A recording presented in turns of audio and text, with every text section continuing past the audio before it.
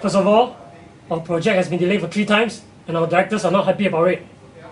Secondly, our clients are not happy about our user interface prototype and they wish to see a better version by tomorrow. Okay, Christopher, I need you to come up with a new design for our homepage. Please get it done by 5 PM. But boss, I need to celebrate my first wedding anniversary and I still have to come up with the UML diagram for the developer team. Don't tell me your problem, just give me a solution to my problem. Not again. When will I be out of this project team? I want my work to be perfect, if only if I have more time to work on it. Hey Rachel, have you finished the online shopping cart? I only finished 50% of it. What? I have told you to do it 2 days ago and you have yet to complete it. How am I going to show the client tomorrow? Hey Chris, can you help Rachel to finish up the shopping cart by 5 PM? Huh? Other people's work also become my work? That's so unfair. Okay, so I believe that everyone knows what to do, so please update the task board and show me everything by 5 PM.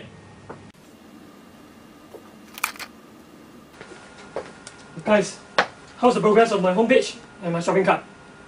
I still need more time to come out with the homepage. What? What have you been doing since morning? I'm still lacking of inspiration. I'm still thinking of how to come up with the best design to impress our customer. That's bullshit! I don't need such perfection for the homepage. Just get it done by 5 PM. I just anyhow finished the homepage in order to go back to celebrate my wedding anniversary tonight. Hey guys, send me your work now!